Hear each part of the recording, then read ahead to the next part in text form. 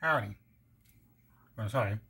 Hey guys, this is Brian from KTS Reviews on YouTube and also KTS Hunter Ranger on TikTok. If you haven't done that, go to that and subscribe.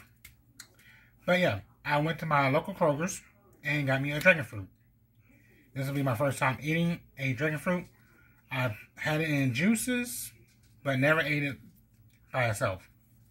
Went to my local Kroger's, got it for $5.99. It's a little bit expensive, but some people say you can go to Kroger's, or you can go straight to like Jungle Gyms and get it for a little bit less. Sorry about that. I'm babysitting a dog and a cat. Yeah, this is what I have to stick with every day.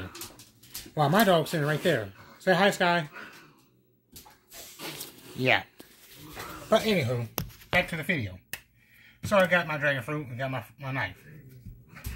I'm going to do a little cut.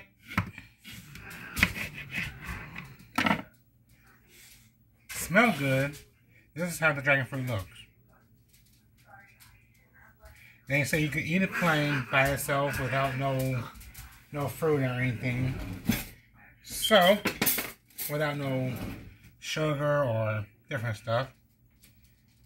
It looked more like a kiwi. So,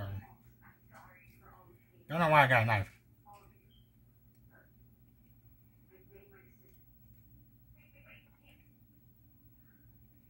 Not bad. Yeah. Let's see. Much better. It has a little bitter taste to it. Some people say, oh, dragon fruit are sweet. But this one,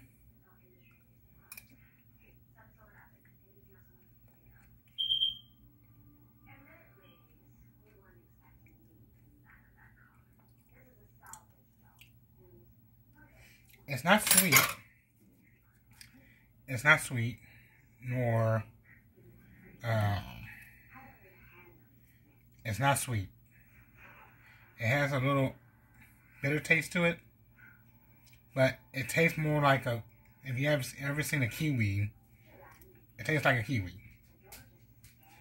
So instead of me wasting this and throwing it away, spending $5 on it, I'm going to keep it, and over time, hoping it got a nice smell to it, but it's not done. It's not ready yet, I don't think.